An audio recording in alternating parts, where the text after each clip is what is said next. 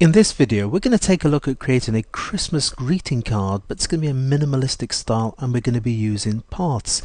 But before we start off, what we need to do is actually sort of define ourselves. We need to create a brush, and I thought of creating one sort of using a bauble. This is a Christmas tree I used, or Christmas card I used previously, should I say. Basically what I've done, he said before he ties himself in too much of a knot, is I've made a selection of this Christmas bauble here. There it is, copied it to a new layer, so there it is on top. We're going to come over, we're simply going to go to edit, we're going to drop down to define brush preset. It's asking us for a name. I'm going to call this Christmas ball and press enter or return to apply it. So this has now become defined as a brush preset. Right, we can close this down. Don't save, thank you very much. Next we're going to go to file, we're going to go to new, we're going to create ourselves a new canvas. I'm creating this one 1024 by 768. You can create it whatever size you want. The resolution is 72 because I'm going to be using this for web use, and it's going to be the background color, which is going to be white. Click OK to that, in it goes. We're going to change this color though. Coming across, I'm going to click on the gradient tool here. So selecting the gradient tool, we're going to come up and pick up the linear gradient. That's the first linear, or the first little gradient tool in.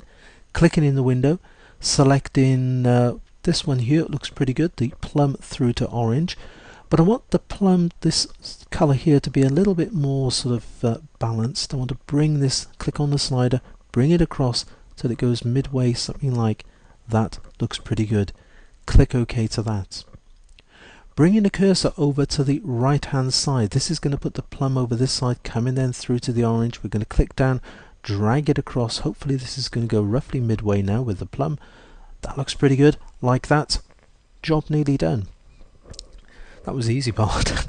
Now for the slightly more interesting side, and I must be honest, it really is, it's a great way of working and you get some pretty cool effects as we're doing it. So let's take a look. We're going to put in a new empty layer. First things first, we're going to make a sort of a little bit of a template for our Christmas tree. So picking up the polygonal lasso, coming in, we're going to click down, we're going to give ourselves a triangle, given the shape for our Christmas tree. So coming across like that and coming up, and yep, that is our triangle. It's a selection. We need to change this selection now to a path. Now to do that, we're going to go to the paths panel. If you haven't already got it showing, if you go to window, drop down, there it is, paths. It's the little icon in the bottom here. It looks a bit like a chain going over a gear cog. Click on that and it'll change it from a selection to a work path. Right, the next thing we're going to do is come across. We're going to pick up a brush. We're going to right click, there's our Christmas ball has arrived, but what we're going to do there, you can see it's right down the bottom there, so it's actually coming into position. I'm going to come up to this one here. Now if I just click off a second, come right to the top, if I right click again, click on this little arrow, dropping down, it's the light effect brushes. That's the one I'm using at the moment. It's the light effect brushes. This is going to give me this little sort of star shape to start off. There it is.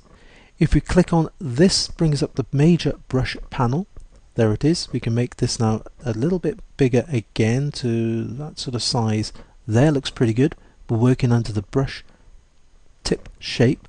Coming to spacing, taking the spacing out like that, and increase the space into sort of that sort of area. There would be pretty good. Next, we're going to press X on the keyboard, so we've got white as our foreground color. The next job is to come up and we're going to click on this black arrow. The black arrow here is the path selection tool.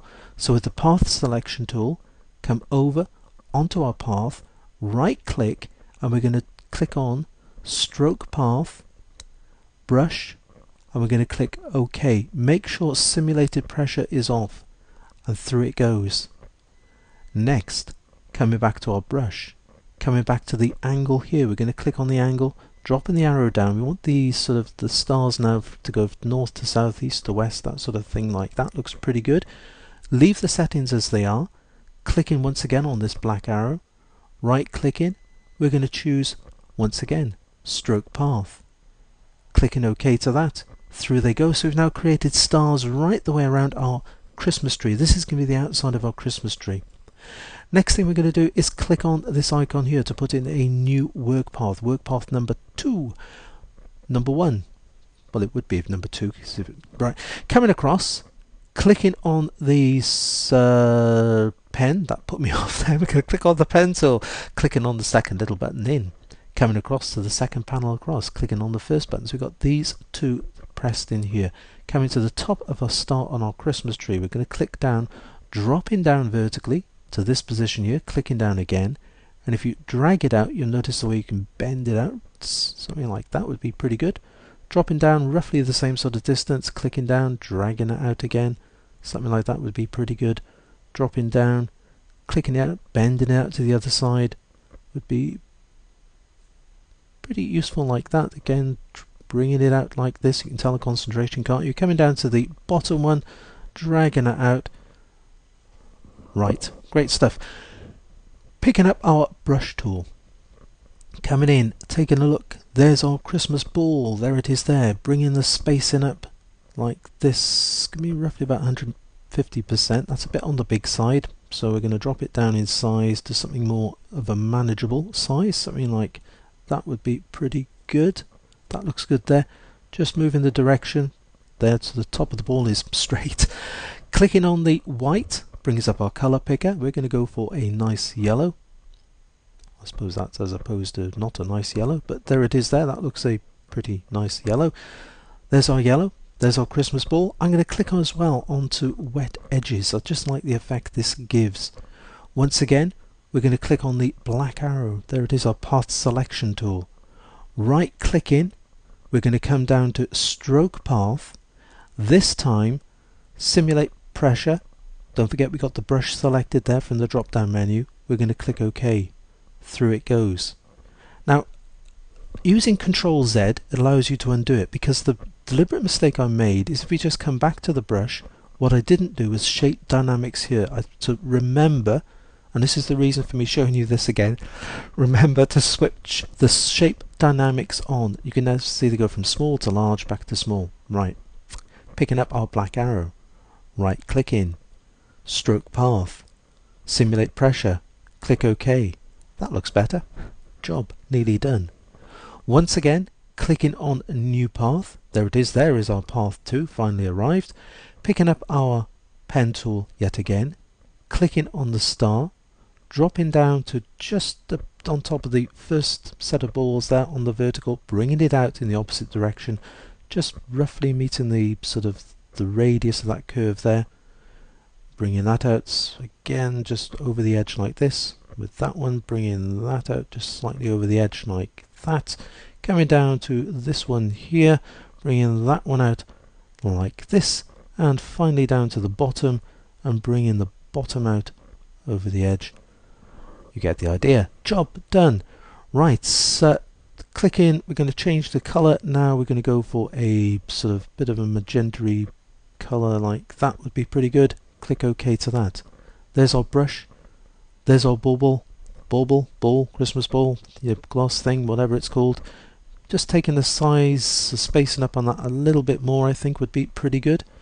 Clicking back onto our path selection tool, right click in, stroke path, simulate pressure, click OK, through it goes, job done. So there it is, there's our Christmas tree. We've created this. We can actually now come into this and we can just sort of grab hold of these. We can actually delete the parts. We don't need these anymore. So they're now gone. If we come to our layers, you can see it's all on the new empty layer here.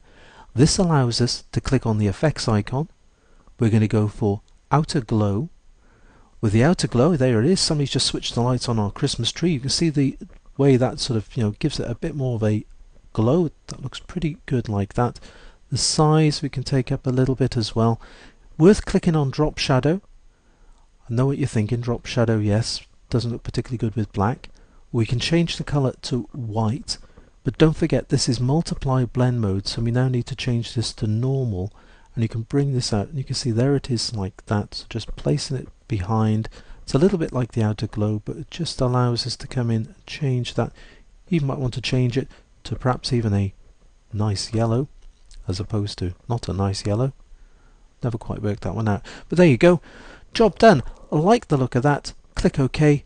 They've gone in now as an adjustment layer, a layer style should I say. Right, all that remains to be done now is to press the D on the keyboard for the default colors, X to put white as a foreground, picking up the text or the type tool, clicking down. I've selected my font already. I'm going to put in you all a bet you can't guess Merry Christmas. There you go, job just about done. At the moment it is still showing as being layer 2. However, click on the T, we have now committed it. You'll see it's now saying wishing you all. The other thing you can do with this now is if you just double click on it, you've highlighted it, press Command or Control, we can drag this down so we can make this look even larger without just changing the font size. You notice it changed up in the window there. That looks pretty good.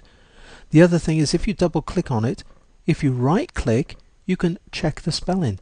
Pretty good. I even spelled it right. So there it is. There's our Christmas message. Come down as well. You might just want to put in a drop shadow with this just to make it stand out a little bit more. Perhaps something like that could be pretty good. Just reducing the opacity down. There it is. Job done. There's our minimalistic Christmas tree effect using paths. This is wishing you all a very Merry Christmas. Thanks for viewing the video, and until the next time, it's happy imaging and take care.